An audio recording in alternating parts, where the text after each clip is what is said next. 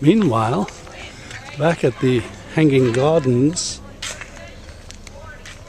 things are cropping up, so to speak. Strawberries, corn, more strawberries. So, that's called what? Sweet 400. Oh, the tomatoes. Tomatoes. You say tomato, I say tomato. So, oh, wait a minute. For an ignoramus like me, there's, oh, cucumber. There you are. And over here, oh, the little beautiful strawberries are already, oh, look at that. More tomatoes. Broccoli. Look here. Very good. And more cucumbers.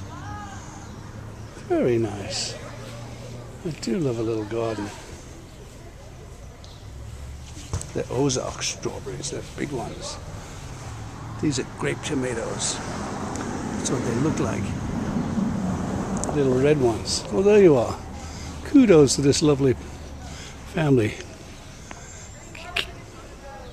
It's one of those gardens where you'll never have to be weeding and breaking your back and having all kinds of sneaky pests, groundhogs and such, robbing your corn and stuff. It's elevated. Very interesting. Well, we'll have to keep an eye on this.